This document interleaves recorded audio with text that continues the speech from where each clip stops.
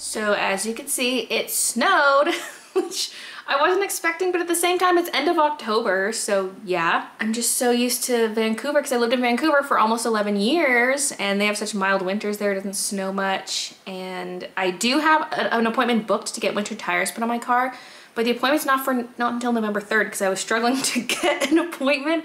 I probably should have booked it earlier. I booked it a week ago, but I probably should have booked sooner because everywhere was booked up. Yeah, I kind of miss snow. I mean, there are pros and cons of, you know, prairie winters versus Vancouver winters. You don't have to deal with the snow, like shoveling and all that as much in Vancouver, but I miss snow at the same time. Like, it's one of the things I was excited about, although initially I was like, no, I don't have my tires on. It's so beautiful right now though. I think it looks especially gorgeous because it's pretty warm out, so the pond is not frozen over, because I feel like in the dead of winter, it's just gonna look like a frozen snowfield. But right now, since the water's not frozen, it looks so beautiful. Although we barely got to experience fall, because now this is gonna kill all the leaves on the trees. Oh yeah? Oh really? Oh really? So yeah, it's currently Monday, the whatever of October. I know Thursday's the 27th, so that makes today 24th? But yes, yesterday and a bit on Thursday, I worked on some artwork. First I did a spread in my sketchbook. Hey, that's my tripod, Missy.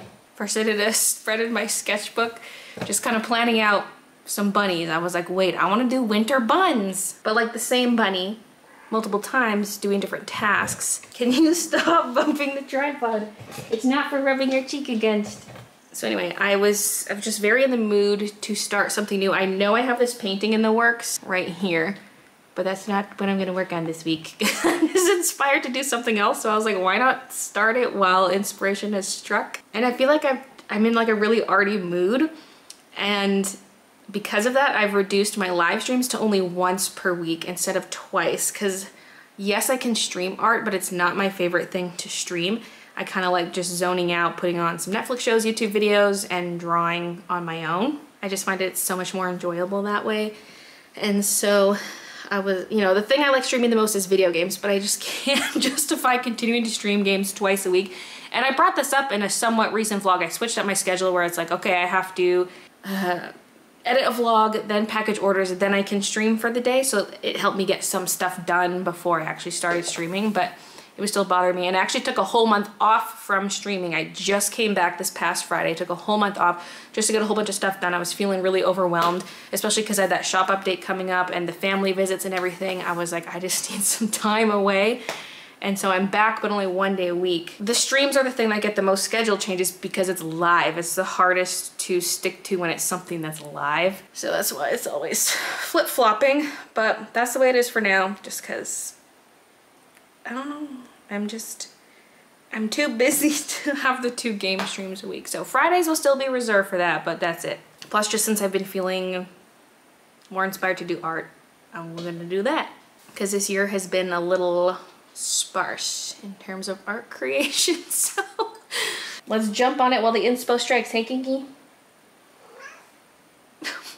Yo, when did I spill all that coffee?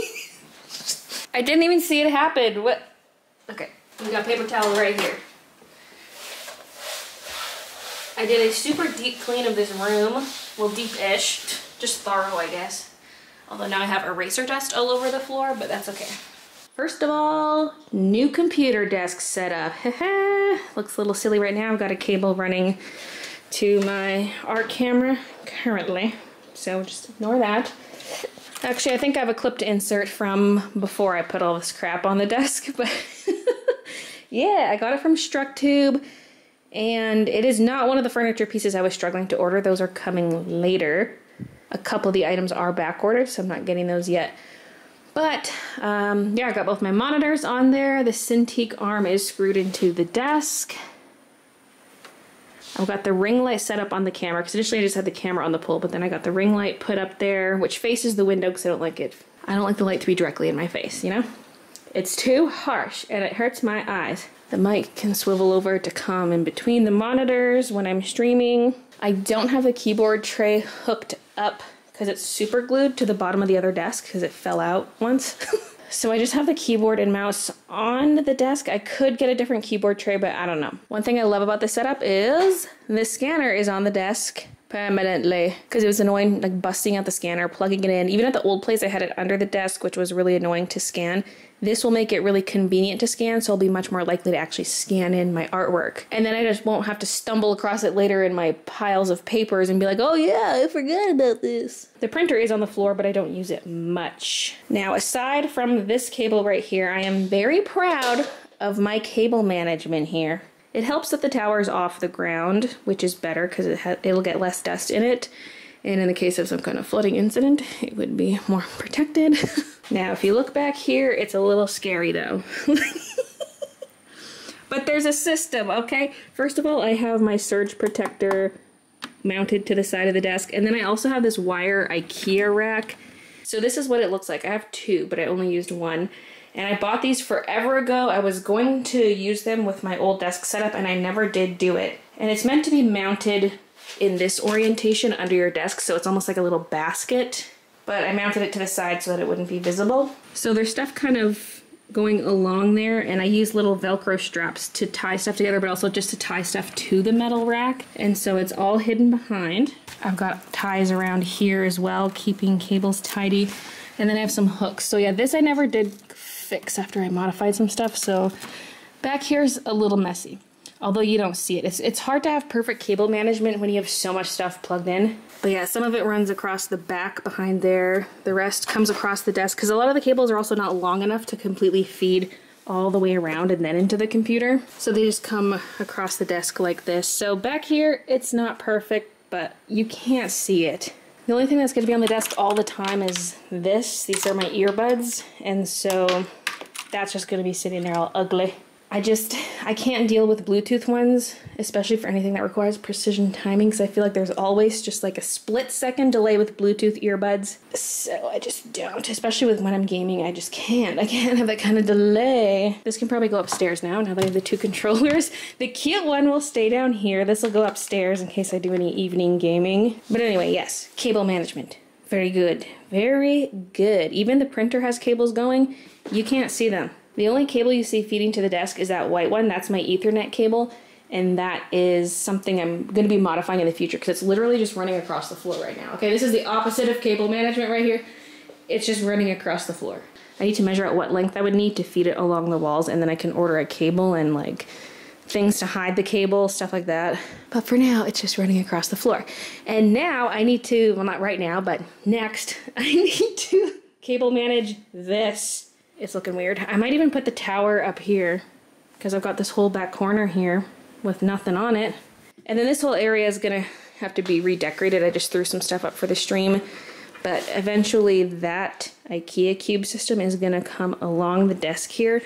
So it kind of covers the lower half of this, and then I can set stuff, like decorative stuff, on top of it. And that'll be my stream background, but I'm not gonna move that until I get the console table that I'm waiting on. Now, before I get to drawing, I'm just going to quickly package up a few orders. Mimi? She started meowing right when I tabbed over to this order, and it says, "Give the cat some pets for me, please." And there are little baby faces. Kiki, Anna would like me to pet you. Come here.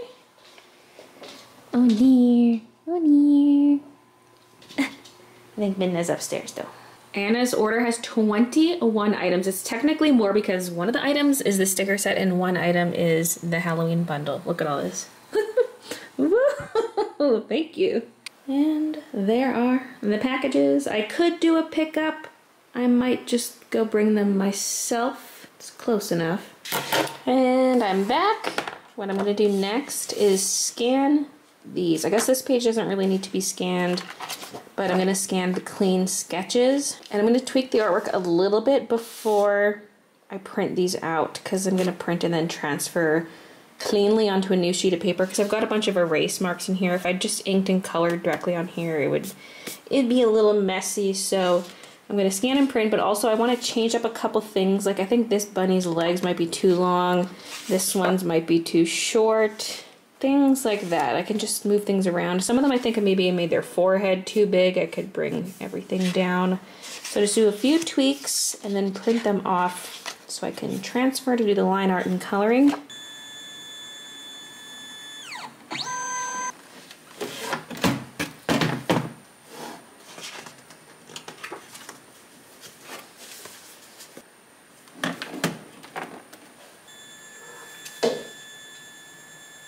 So I've got my printouts. All the buns are scaled to be roughly the same size as each other, and I've scaled the size of some of the objects. Some of them I printed twice, like these balls. I have a small size and a larger size, and then the tree boughs, I thought these printed out kind of small, so I made a bigger version of it. Just because I want to draw them roughly the size they're going to be, because that way it's uniform outlines and everything. Although I realized before I printed this off, I probably should have built the pattern just so I would know the rough size I want everything to be. And I for sure need to build the pattern before I decide on colors, because, you know, I want to separate out the colors based on what items are next to each other. Like, I don't want a brown bow to be next to a brown bear, for example. So I'm going to build out the pattern with the line art, and then I'll know what color I want everything. Like, I can do a rough color mock-up digitally. Just look at this magic. You move things around and it just builds the pattern for you. Like, what? I don't think these buns are the scale I want relative to the canvas size though, because I want this pattern to have a lot of overlapping elements, but right now I don't think the elements are going to overlap much. I don't want the buns to overlap each other, but I want all the other objects to just fill in the gaps between the buns. I'm running into issues because I planned out how many bunnies I would need in advance by doing this. So I was like, okay, I need 4 bunnies, but I didn't really factor in just how tall they would be. I mean, actually, this is kind of accurate. There's pretty big gaps, but the gaps are even bigger because the bunnies are very tall and skinny, and so it doesn't line up the way I want to. This actually isn't a bad start, because these gaps here, I can't really fit another bunny in there, but I could start filling in all those other objects into these gaps as well as between the bunnies. Ooh, I think we're getting somewhere here. I'm really liking this. I'm gonna add color and see if it works. Hopefully it does.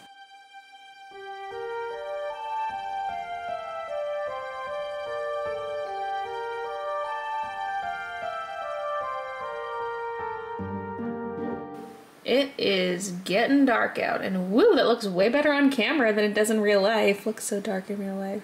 It looks gorgeous. Look at those colors.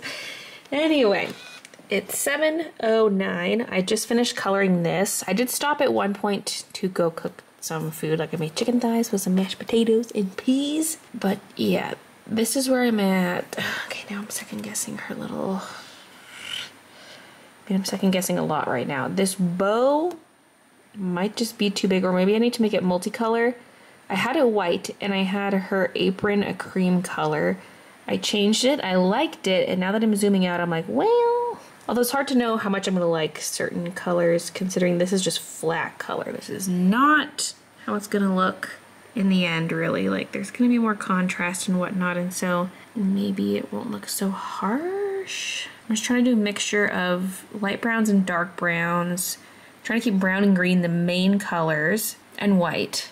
I mean, her apron could just be white. Yeah, I actually do quite like white apron. I might make this bow white again. Red's kind of okay too. Okay, the bow is shrunken down. I think I'm leaning towards brown. Heh, that rhymes. And I think I like that apron being white. The baking bun is the only one that is wearing an apron. The rest don't have an apron. That's the pattern. That's the digital mock-up, but I'm gonna do everything traditionally and then combine it all again, like scan it, clean it up, combine it, just so it has more of my feel, because I do a lot of digital stuff for the shop, and like, I'll just discuss that when I'm doing the actual artwork. I need to save something for the voiceover. Okay, now I'm doing the speed paint portion of this, and I'm gonna do a voiceover just chatting about my feelings about the shop and the direction of my artwork and how those things overlap. So after the Halloween update, I was feeling a little, I was feeling like the Halloween update was a little weird. I knew it would be a smaller update, the thing is, it was very rushed and kind of slapped together at the last minute because I didn't want to skip Halloween yet again. I'd been meaning to bring back the pumpkin pin for the last 2 Halloweens, and I was like, I need it to come out this year. And I thought, okay, well, I need some other Halloween stuff to go with it. And I did make the thicker treat sticker sheet and the washi tape. And then I had the Cauldron Cuties art, which was older art I brought back. And I had the pumpkin patch, which is more just like autumn themed.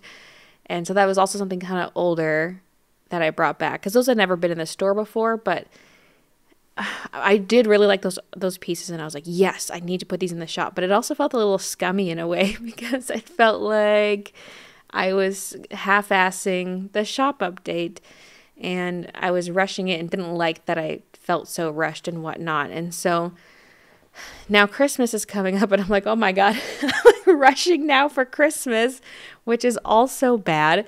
And I talked about this in my packing and chatting video where I was mentioning how I need to start working on stuff way earlier, especially because certain items I get manufactured take several months to get made and shipped. And so I need to be way ahead of the game. And so in this video, you see me working on Christmas/winter art, which is not being way ahead of the game, but whatever. I just felt super inspired. But the other thing about the shop updates is I was looking at the art I made, like the thicker treat, for example, and I had made Sassy Santa recently. And I'm looking at those and I'm like, okay, this does not really feel that Baylee J when I look at it. Yes, I like drawing little cutesy things, but you know, these are simple digital illustrations with flat color, and that's not representative of my art at all. And there have been other stuff like that in my shop, and some of it I love, like my video game design, like sticker sheet pattern. Love that. That's another example of simple digital flat color. But when everything is like that, it's just starting to bother me. I'm like, what am I doing? My shop does not represent the art I would typically make. What's with all this simple digital stuff? Where's the traditional stuff I would do? And part of it's difficult because not every product works for a full color traditional illustration. If it's something with a background, it works best maybe on like a full print tote bag or just an art print, maybe a zipper pouch you could get it printed onto. There's only so many things you can really print a full detailed illustration on. For other things like the washi tape or an enamel pin, stuff like that, you need this more simple design, or like the sketchbook, embroidered sketchbook covers. Those need to be pretty simple for the embroidery. And so it's completely different, right? And so I'm just trying to think, how can I get more overlap between my typical art and the shop? And when I thought of the winter buns, I thought this was the perfect chance to attempt something like that, because once I thought of the winter buns and thought that I could do a pattern with overlapping elements, I just got so excited. So I was just so inspired to do it and motivated, even though I'm like, okay, are you really making another Christmas design this last minute? Like, I really should have already ordered the Sassy Santa stuff, and I haven't, other than the bags, which are not even going to be here for Christmas anyway. Probably won't get them till next year. But I was like, are you really doing this last minute? Yes, I am. But to me, it's different because it wasn't me just quickly doodling something simple digitally, slapping some flat color and calling it a day. I really went all in on these buns with the planning and everything from like figuring out how many I would need, planning out the pattern in advance, the colors in advance, consistently scanning things in. Like I scanned in the sketches just to overlay everything, and then I outline in color. I'm scanning them in again. The cleanup process has been nuts. You won't see me clean it up in this video. I'm not even done cleaning up the sketches, but that's taking so long. But it's going to be so freaking worth it, because the way these illustrations turned out, I'm like, oh my God, this is exactly what I wanted. It feels so much more me, feels so much more like my art, the things I'm into, and I just feel so much better about it. So I feel like this is more of the kind of stuff my shop needs. Not that I won't do any simple digital stuff, but I need more of this traditional stuff, and this is the stuff I normally get excited about, and I can't let the feeling of having to rush for shop updates dictate what I draw and how I draw. Now, I just wanted to read a little bit from my, it's like my work journal, if that makes sense. I don't have a different journal, but I write in here whenever I'm trying to figure out work stuff, and if I'm making a change to a schedule or just feeling off about my work, I write in here. And so yeah, from October 18th, I wrote some stuff and I want to read a part of it. It touches on what I just said, but also it kind of expands to a bit more stuff. So yeah, I'll just read a little bit of it here. It said, I want to talk about the creation of art itself. Since I stopped art videos, I obviously make less art. To be fair, a lot of it wasn't good and was for art challenges and rushed videos. The idea of creating pieces that took a long time to complete was very appealing, and it still is. The problem is I hardly draw anymore, and often when I do, it's something simple and cutesy for the shop. I don't have much overlap between shop art and other art. Lately, I've had a strong urge to create large or detailed pieces without worrying about the shop. I'm also trying to figure out a way to merge the two a bit more, like make design elements traditionally instead of digitally, like some of the die-cut stickers I made recently. They have more texture, shading, and soul. Slow down on the digital stuff. The iPad is easier to use on the couch, but simple pencil illustrations are doable too. Traditional doesn't have to be full color all the time, especially in planning stages. The move to Calgary is also a big reason for creating less art, and I'm feeling a huge itch to create tons of art. I feel like my spark is back. Reducing to one gaming stream a week will help. I feel less inclined to play games and more of an urge to draw, but I don't really like live streaming art, which is why I'm not replacing a game stream with an art stream. I love just putting on a show or YouTube video and chilling while I create. It's so much more enjoyable. I will also allow myself to record it minimally if I want, grab 10 to 20 short clips instead of rolling the entire time. Although some days it is nice to hit record and forget about it, but the point is I will allow myself options, and not everything needs to be recorded. A perk of the couch iPad sessions is that it automatically records, and I think that's why I did so much iPad art. Sketchbook couch sessions would not be recorded, and that's okay. Get rid of the YouTuber mindset in those cases. You can always share the final result later. A lot of my favorite artists don't even post to YouTube. They're creating art off camera and because they enjoy it. Creating art has been on the back burner for so long, and I finally feel the urge to do something about it. People don't watch speed paints these days anyway. They want short form content, which works perfectly with what I want. And I went and talked about some more stuff. As I was reading that, though, I just wanted to specify about my comment about digital art and feeling like the traditional art had more soul. That is not a comment about traditional versus digital in general. I mean my digital art versus my traditional art. There's a huge difference, especially when it comes to me working on little designs for the shop. Like, I've created some nice digital stuff, but I feel like a lot of what I've done recently is not up to my standards in terms of what I would typically draw. And the whole filming thing is really huge because I do have that YouTuber mindset. It's like, if I'm going to draw something, I have to film it. And I'm like, no, you don't. You can just show the result when you're done, or you don't have to show it at all. But I feel like I'm not someone who's drawing a ton, so I do feel like I need to show everything because there's not a whole lot to show. But I'm hoping that kind of changes. Like I said, right now, I just want to draw a bunch of crap. I think it's because I'm finally feeling more settled after the move and everything and less frazzled. Although in a way I am, because it's end of the year, it's busy, and there's feels like there's so much going on between now and the end of the year. But at the same time, it's hard to put into words. But I think a big part of me creating less art is, well, one, busy year with the house stuff, but I'm a person who really thrives on schedules, although I then feel guilt if I miss anything in the schedule or if I'm feeling a little burnt out and need to make changes. But if I leave myself to my own devices, I will not really get much done. Like, I commit to posting a YouTube video every week. Yes, this one is going up a day late. It's been a very busy week for me, but I'm still going to post it because I'm committed. I have that guaranteed video, one video per week, unless I'm traveling or something.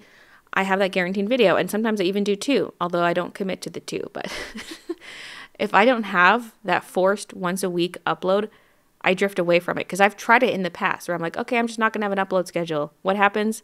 I don't post as much. And so a byproduct of me not doing the art videos is I'm now not doing as much art because I'm not forcing myself to pump out a certain amount of it every week. And that's nice because I want to be able to just spend more time on artwork and not rush things. But it's like I swung too far in the other direction. And I'm like, okay, there's no discipline here. And so I'm really not doing much of anything.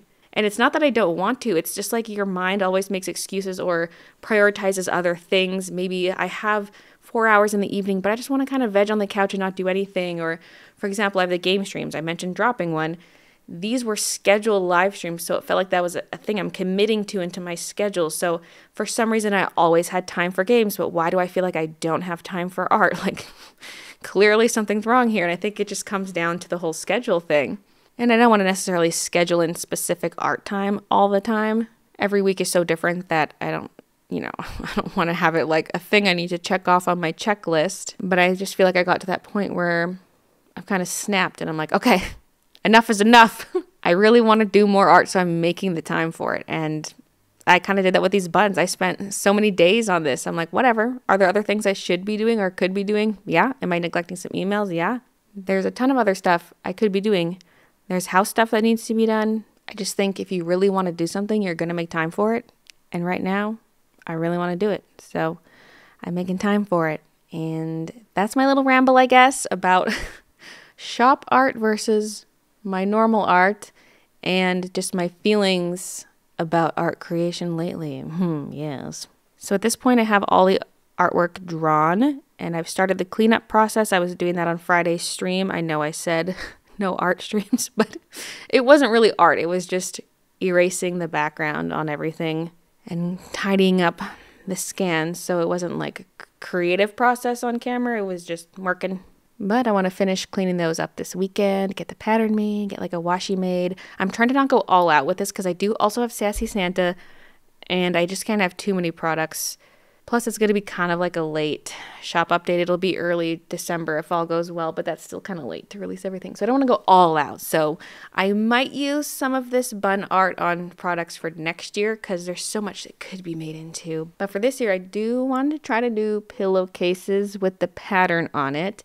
And then the individual buns would be a set of light up acrylic ornaments for your tree and a sticker sheet and washi. At least those 4 things. That might be it because we do also have Sassy Santa, but I'm very happy with it. And I like that it was something I truly enjoyed and wasn't just trying to pump it out real quick for the sake of pumping something new out because I really didn't need anything new designed for Christmas, but here we are. And lastly, I just want to say a little bit about the bunny artwork.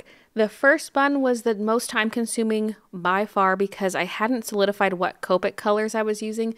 And I had a little test sheet that I was using because I redid the outlines for the cookie bun at one point. But the browns, I did not have the right shade of brown for Copics. I don't know if it even exists, what I'm looking for these buns. I want something a little on the pink side, and the only pinkish brown I have is E04, but it's too pink. And all the other E0s are not even pink like that. E04 is really an anomaly when it comes to Copic colors because it doesn't match anything else in its color family.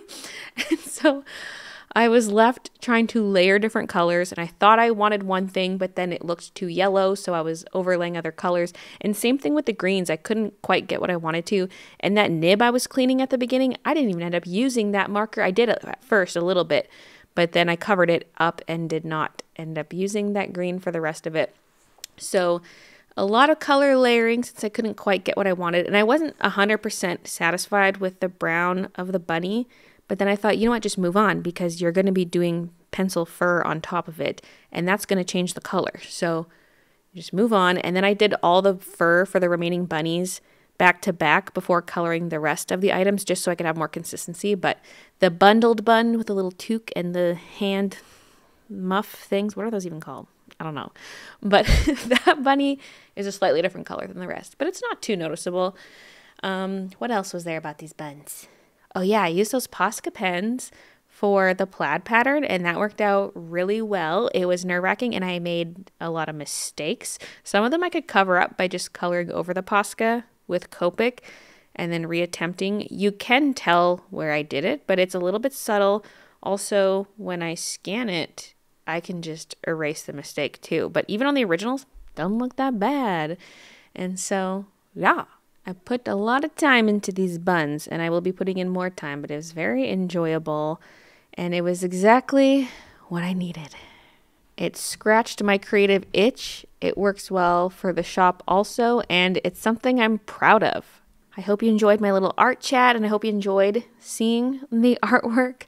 Thank you so much for watching and I'll see you guys in my next video.